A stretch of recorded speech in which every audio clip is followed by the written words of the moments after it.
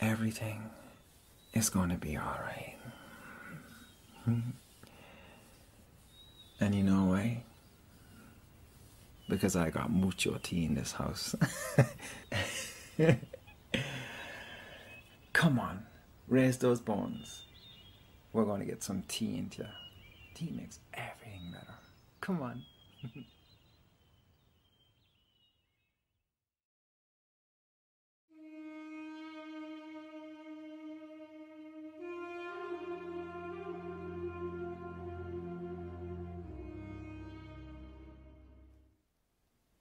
Hey everyone, how are ye? It's me again. And I'm back with another one of these talks that are kind of, I don't know, you could call them spiritual, but I'm not really into that spirituality stuff that much. It might sound like I am, but I'm not. Not at all. I like to strip things down to the bare bones, you know, so I have done a lot of reading and a lot of listening, a lot of speaking to teachers and all that. And what I get is, as I said, I just strip things down. I can just, I don't know, wade through the weeds, whatever you want to call it, through the jargon and all that, and try to express something that's more simple, hopefully. So today I want to talk about time, and what I mean is past and future. You know, the future causes anxiety. Like, you're sitting right now, right, in the present moment, the so-called present moment. And if you're feeling anxious, chances are you're worried about what's going to happen in the future, you know, what's going to happen to me, what's going to happen to the planet.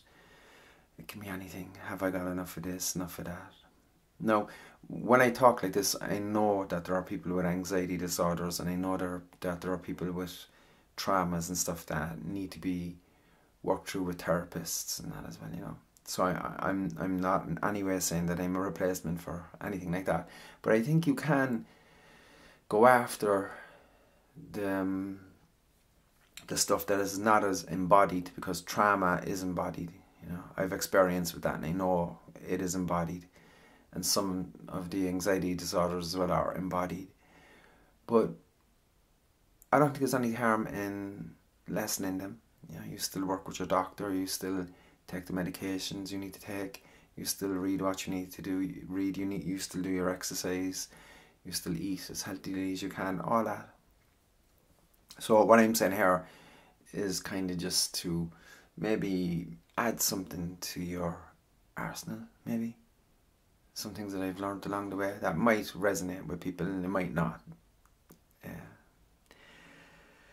So anyway, with time, alright? So we'll take the past first, yeah? And then we'll go to the future. So the past, alright? When you think about it, right, you've never ever visited the past. Ever. And you actually can't, right? You can't physically go back to the past. You can't go back to the start of this audio, you know, when you were listening to it. You actually can't. So it's not real in that sense, you know, it's not reality. Like the way you're sitting, or else you're wherever you're doing, you might be listening to this in headphones, you might be in a gym, wherever you are, it's real. You know, you can feel your body is real. Like your eyesight, your hearing, you know, you feel hair, you know what I mean? You have that feeling, like everybody has that feeling that they're hair. And that's actually one of the ways that you can wade through the weeds of the spiritual jargon, is that you can really make it simple. Like, the fact is that you're hair and you feel like you're hair. But anyway, the past you can't get back to physically, you can't. And we haven't got time machines. Not yet anyway. But even if we got a time machine, right, and you went back, you'd be still in this present moment going back to the past. You know what I mean? You can't escape it. Like, it gets a bit confusing, I know.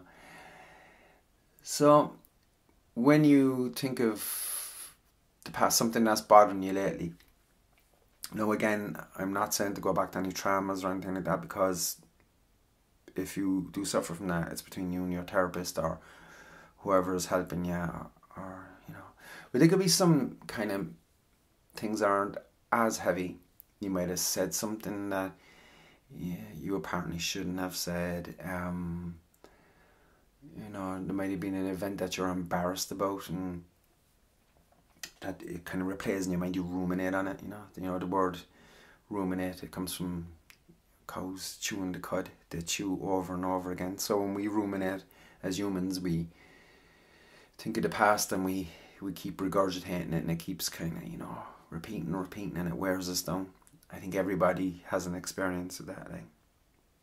So anyway, if you think back to something that happened recently, it could have been, I don't know, somewhere where you embarrassed yourself, where you think you embarrassed yourself.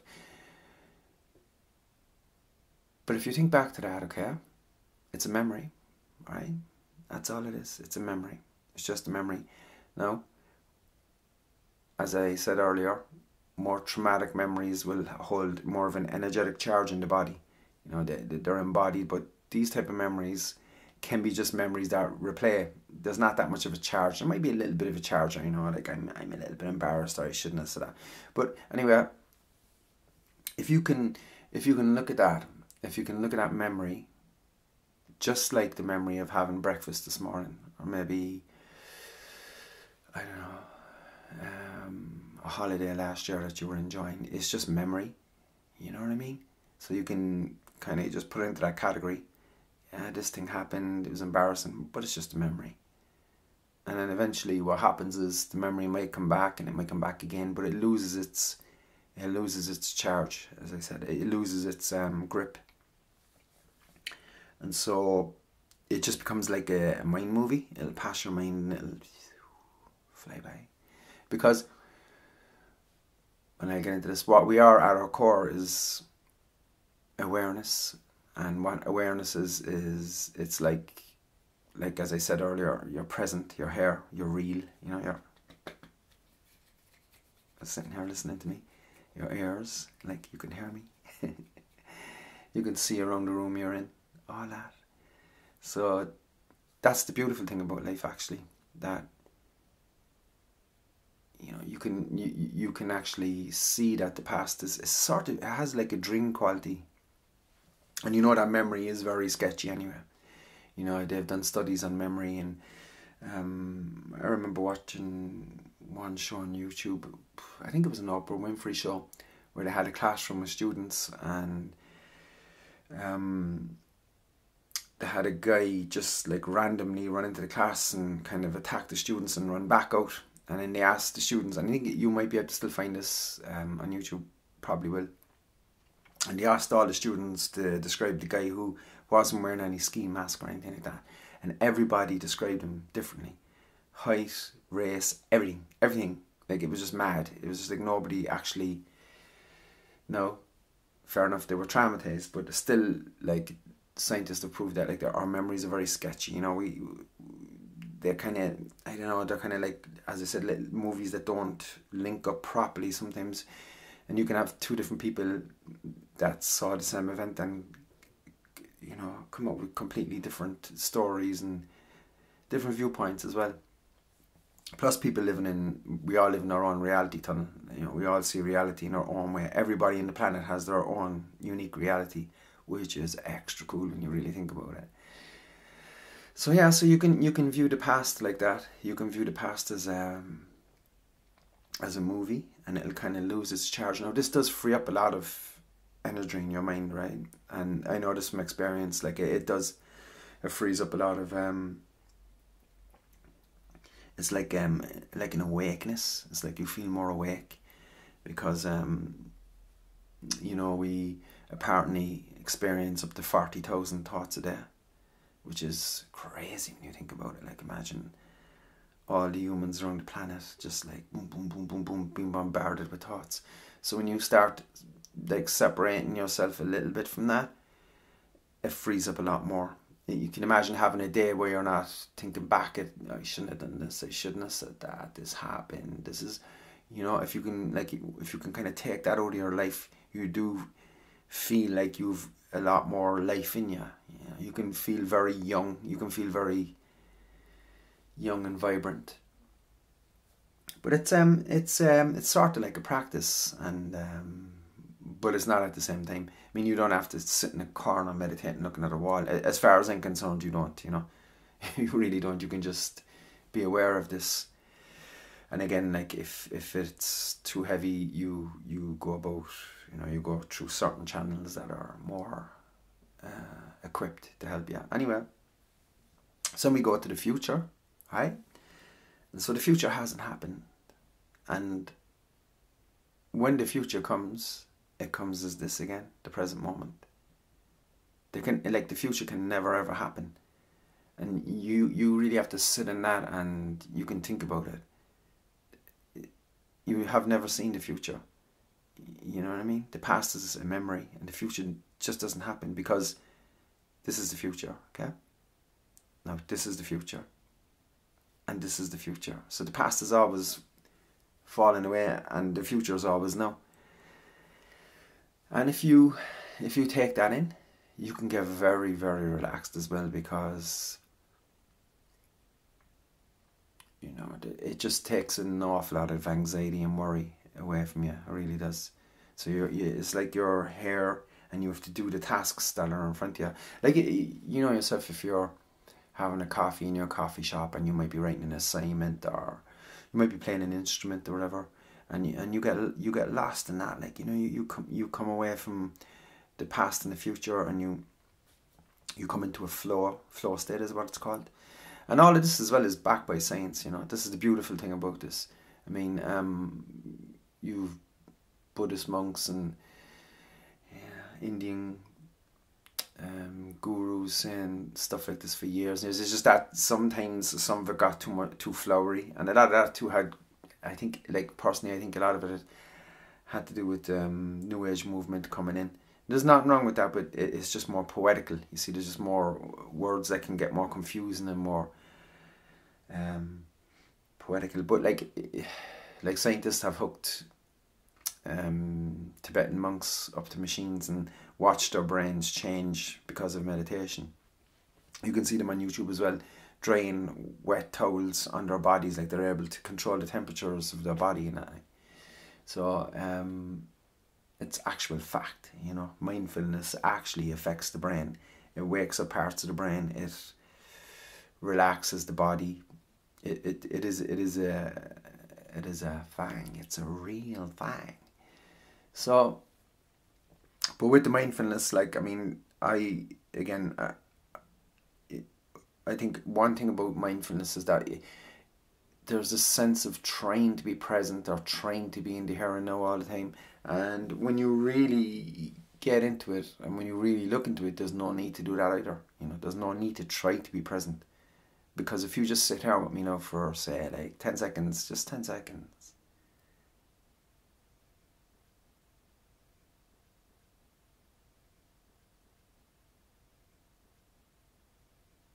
What it is it's a relaxation into where you already are, you know. So you're not going forward, you're just dropping back.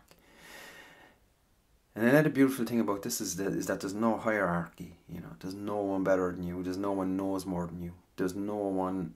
It's just like, when it comes to these matters, it is just not a thing. No one knows more than you. No one can really teach you anything. They can point you in the way. They can say, if you do this, this will happen, and you might notice things and that. But yeah, like, think of it when you go to a concert, right? When you're at a gig or whatever, you're in that moment, you know. That's where you feel so good. That's where that's where your body is alive. That's where you feel like you're there, you're present. The music is full. People are dancing, you know. The music is everywhere. Your body is, you know, you feel excited. It's like, even when people go on different rides, you know, like in Disney and stuff, that's why they do it. Like the skydiving's another one. You know, you're present. You're really yourself. So yeah, but you don't need to jump out of planes, and you don't need to do all that stuff. You can just do as I said there earlier. You can just drop back. You can just drop back into yourself, and the thing is, like, when you do that, there's a certain peace around you. You know, it's everywhere. It really is. when you just drop back, you just fall back. And there it is. Every time. Every time. I was reading a Rumi quote. Very, very Irish. But I was reading one, I can't remember what way it went, but the gist of it was like, come home, come home, come home. It's always there, come home. And that is true. Every time you drop back, it's there. There's no need for anything else. Like, it's just dropping back in. And as I spoke about last time, you can drop down into your body as well. If your mind is very, very active, you can drop down into your body and feel the peace that way. And then you come to the present moment, which is, it's very interesting because it is a concept. You know, I remember one of the first times I heard about the present moment.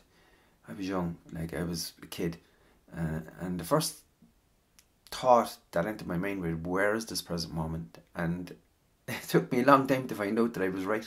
As a child, I knew there was no such thing as the present moment, because if there's a present moment, like, alright, this is the present moment, and where is it gone now? I spoke, so it's gone now. Oh, there it is, and it's gone now. You know what I mean? It's constantly falling away, and that might seem a bit confusing, but when you really grok that, when you get it in, like when you feel that internally, when you really know that, then it gets even more relaxing. It gets really relaxing because you don't have to find anything. So you don't have to worry about the past. Don't have to worry about the future, and you don't have to find the present moment. Yeah. So, and like, even, you know, little bits of it can free up. Every time you drop back into that, when you come back, you'll come back a little more free. Every time. You don't have to go forward into something to come back to be free. You drop back into something, and if you come back, you'll be free. You'll be more free. You know what I mean? So it's like you're tasting something and you bring it back then, and it's like it washes through your body. That's what happens, really. And you can find like muscular pain in your shoulders, or tension in your shoulders, or pains in your chest, like heart, like not like chest pain, like physical, but there might be hurt there. You know, some people feel hurt. I used to feel a lot of that myself, like in my heart area. I'd feel a kind of a loneliness, and I know that's resonating with people now as I'm saying that. Like, you can feel that. And another thing about that is, if you can, and again with the caveat of, like, you know, if you can't, you can't, and that's it. Don't take my advice, like. But if you can, if you're a person that feels that you can feel that pain, that's where, like, when you put your attention in there and you don't try to manipulate anything, you just sit with your pain. And if you can sit with your pain and just like it's almost like an observer, you know, you're just like sitting there and you're watching it, and it'll come and it'll go, because everything comes and goes. I mean, one thing that is certain about this world is that everything is impermanent. This again is science. Like, everything is impermanent. The only thing that is not impermanent is what is ever inside you that knows there's no impermanence. We don't know what that is, but it has to be there, otherwise you wouldn't know what change was. Like, if yeah, you just wouldn't know what change is or was or whatever. So yeah, so that's my little talking time, and I hope it's not too confusing, because I'm, as I said, I'm not into too much jargon around this stuff, not at all. And I don't believe in hierarchy. I don't believe in authority. I don't believe in anything like that, because I know in my heart that people have, like all of us. Think about it, right? We came out of the universe, right? Some people think we were born into the world, but you actually came out of the world. So you are part of the world. So everyone is part of the world. Also, things go wrong for certain people along the way. You know, things happen. There's lots of situations that can happen. There's so much variables that can change a person's consciousness, that can veer them off in a direction, you know, where they were born, you know, disadvantages, all that stuff can happen. But even at that, like, people, you will see that a lot of you know, a lot of people that suffer seem to find happiness, and that has happened down through the ages. It has happened. You can read about it. It's a very common thing that happens. And there's one lady you could read about, actually. Her name is Byron Katie, and if you read about her story, it's just unbelievable, because it shows you how much suffering this woman went through. It was unbearable suffering, and in a split second, her suffering left her. And it's because she saw the world in reverse. Because what we're looking at actually in the world, everything is backwards. And they're not going to get into that now. Maybe it's another time. Where everything you look at is backwards. And that's what happened to her. Like, so everything you see is and is not. If it is, it is not as well at the same time. And that's what happened to her. Now she helps so many people around the world. I actually used her methods as well for a long time. Like, it must have been a year maybe of investigating how I judged people, and, you know, all that kind of stuff. I went after my ego with it big time, you know, and it was a very interesting experience. And a lot of it was physical, you know. It was like real physical pain when I challenged my beliefs about people. And eventually I came to see that anything I said about someone, or anything I do say about someone, is me being reflected back. That, again, that's another story. And it's not as spiritual as you might think either, you know. So anyway, yeah, that's my talk. I think I said that already. So it's just about time, and it's worth investigating if you want to be free from things that you feel that are just dragging you down a bit, you know. And freeing up even a little bit of that space, even a little bit of that. Every time you free a bit of that, I promise you will feel more energetic. You'll feel more alive. And eventually you'll come into like a feeling of aliveness, you know. You'll come into a feeling of, whoa, I'm bright and alive. That's what you bump into. Nothing special. You just bump into like, oh, I feel bright and alive. So I hope you enjoy this, and I might talk about something else sometime as well, just to change things up a bit as well on the channel. So, and it's nice to relax too, like, you know, it's nice to relax, especially with all the craziness that's going on at the moment. I think my belly rumbled there, which was random. So I'll catch you all later, okay? Slán, and remember, there's no such thing